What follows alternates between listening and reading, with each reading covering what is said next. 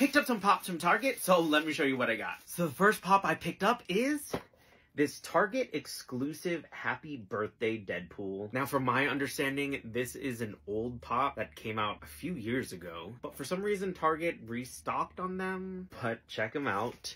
He is wearing like this happy birthday glasses type thing here.